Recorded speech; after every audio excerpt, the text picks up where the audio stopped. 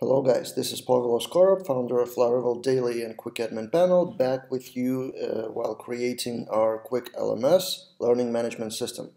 I've been away for a week, had a little holiday, now I'm back, first day in the office, so forgive me if I'm still slow and sleepy and might say something wrong, but we continue. I kind of missed creating the LMS.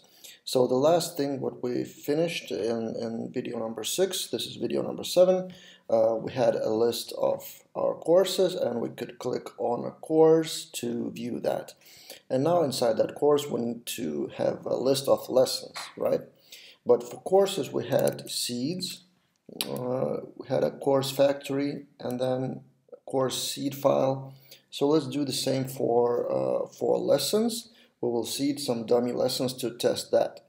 But for that, I recently found out that this thing can be rewritten in a much better way. So, for example, in the seed, you want to seed courses and then do something with every course. It's much better to have this. So I'll remind you, for that we had courses, and then for every course we attached the teachers. We can do it this way. Each, and then we have function, closure function, and then inside of that function we can do whatever with that course. So we have this, and let's try to reseed our data if it works again. Migrate refresh with seed, delete the table, and seeding worked well. And if we see our courses now have 5 courses, and with teachers, should be course user. Yep, so 5 teachers attached. So here we can actually do the same with lessons.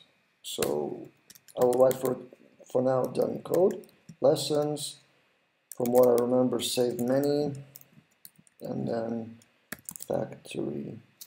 Actually, I have a snippet for that. I won't bother typing it manually. Save it here. So it looks like this. So for courses, lessons, we save many lessons, and then we have a factory for each lesson, and we create. But for that, we need 2 things for this to work. So we need to have a relationship in course PHP. We need to have a relationship to lessons, function lessons, return this as many lesson class. That's it. And thing number 2 is to have actually a factory of lesson. So we have a course factory. Let's save it as lesson factory, and we will fill it in with data. Lesson factory. Okay, and then we open lesson factory and change what lesson here.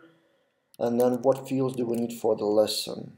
Lesson structure. Right, course ID will be automatically filled with relationship. We don't need that, but we need title and slug.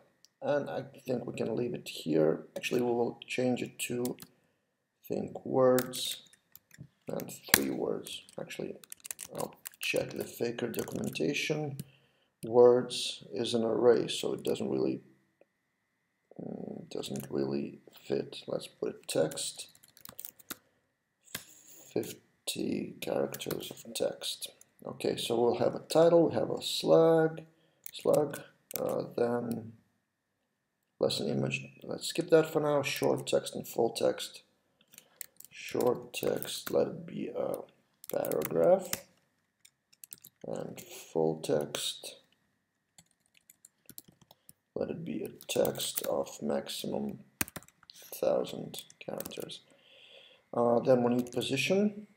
For position, I could implement some logic of like max something, but I will just skip it for now. So position will be 1 to 10. That will be position of lesson in the course. And then free lesson or not. Let's make it a random of 0 and 1, which means randomly free or not, and the same with published or not. And I think we're good for now. Right, so we have our lesson factory. We have it used here, and probably we need to run composer dump a lot, so it will recognize the new factory. I'm not sure if we need that, but from time to time I do run composer dump a lot on creating something new, some file or some class, just in case. Okay, that's done, and then we refresh and seed our database with hopefully lessons. Class lesson not found. Alright, of course. Here we need to, of course, I've copied the snippet, so the snippet didn't add the lesson here again. Yay, no errors here for now, and let's see if our lessons actually contain something. Yay, we have dummy lessons, 10 lessons for each of the course with random positions and randomly free and published. And next we will view those lessons in the list of the course. So we are back in our homepage, and let's click the course and let's view the lessons here. Let's show the lessons. So for that we probably need to open Blade file, view courses, course description, and here we'll have something like for each course lessons, and for each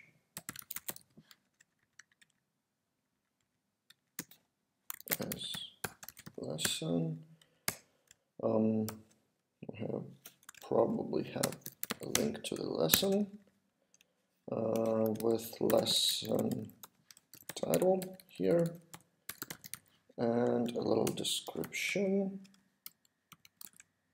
lesson short text from what I remember, and let's put a line after that.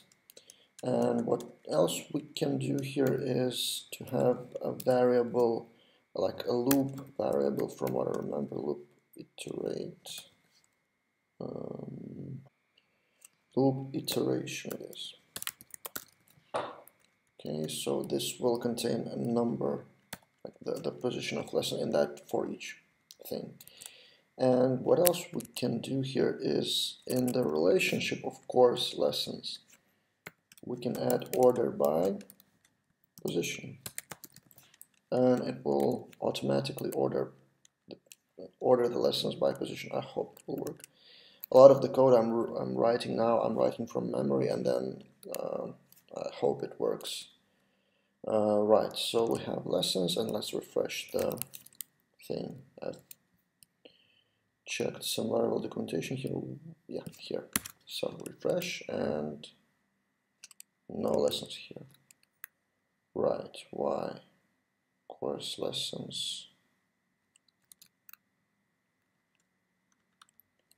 Okay, let's put it this way. Course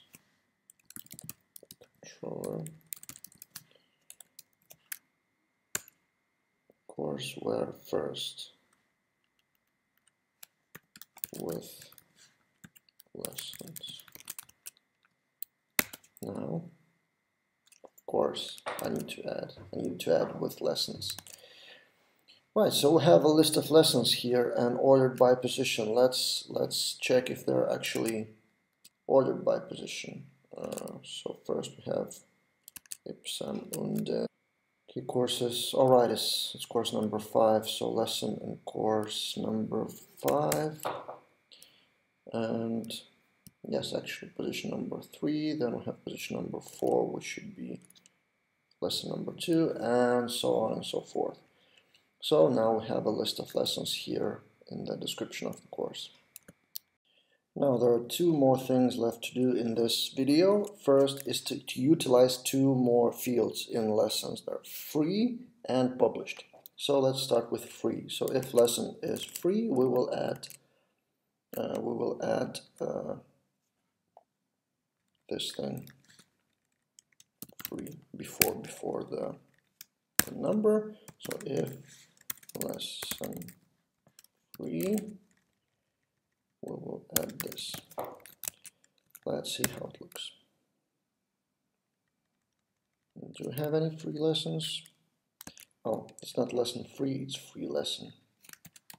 Field is different. Yeah, so some of the lessons are free. Later we will implement the logic of actually buying the course and then attending, and then some of the lessons will be free or not, like actually accessible, but it's enough for now. And the last thing is published. So not all of the lessons in here are published. We have a field called publish. It equals 1 or 0. And there are a few ways how we can filter that. I think that thing would work where published equals 1.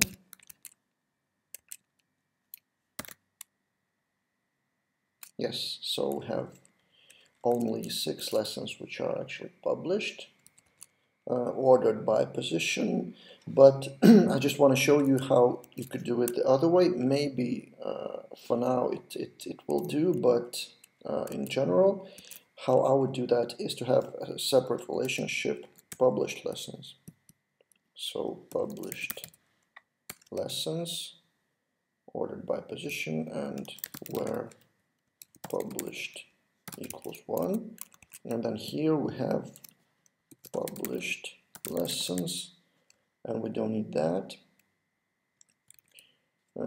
And we need to change the controller as well. So with published lessons. Let's try that again.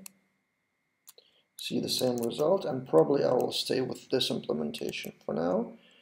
It's much more readable, let's put it this way. And there is another way to implement the same thing, is query scopes with eloquent scopes, but I won't show it in this video. You can try it yourself. So that's enough for this lesson, I guess. We have a list of lessons in our course, and in the next lesson we will implement the route and all the logic for the lesson details. And in general, I have a plan for this video course of LMS creating, so I think I'm 4 or 5 videos away from actually publishing it on GitHub and publishing maybe a separate project. So stay tuned for more videos and see you in the next lesson.